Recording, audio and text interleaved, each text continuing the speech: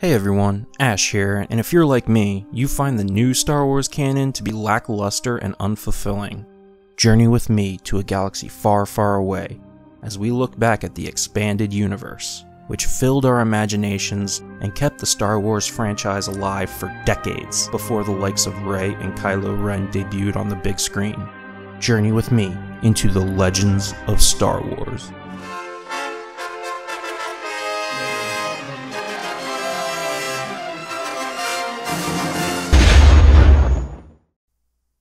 The Death Star. With the ability to destroy or severely cripple an entire planet, this superpowered battle station was the pinnacle of the Empire's industrial power, yet still insignificant next to the power of the Force, as proved by Luke Skywalker's 1 in a million shot, which started a chain reaction that destroyed the station. But how did the Death Star come to be? The initial idea for what would become the Death Star was for a moon-sized battle station called the Expeditionary Battle Planetoid.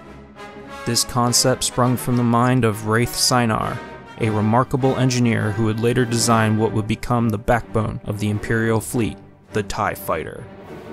Born and raised on Coruscant, Sinar developed a friendship with Wilf Tarkin. Tarkin, who believed in ruling through the fear of Force rather than Force itself, saw the potential in the fear such a weapon would cause. After the rise of the Galactic Empire, Emperor Palpatine commissioned the design and construction of the first Death Star, giving Tarkin full oversight of the project. Tarkin gathered the brightest minds in the galaxy and shuttled them off to live and work in a secret installation near the planet Kessel. At the center of the black hole cluster known as the Maw, the scientists worked to design the fiercest weapons of the Empire. Not all the scientists knew the full extent of what they were working on, however. The Umwadi native Kui Zux believed herself to be working on a mining laser. Once a fully technical schematic for the Death Star was completed, a working prototype of its super laser was built inside the Maw. Without hyperdrive engines, the prototype Death Star was left inside the Maw, with its designers under the protection of Imperial Admiral Natasi Daala. Only engineer Bevel Lemelisk was allowed to leave the Maw in order to supervise the construction of the actual Death Star above the planet Despair, where a combination of Imperial prisoners and Wookiee slaves made up much of the hard labor used to build the station. Upon completion, the entire planet of Despair would be the first casualty of the Empire's new weapon.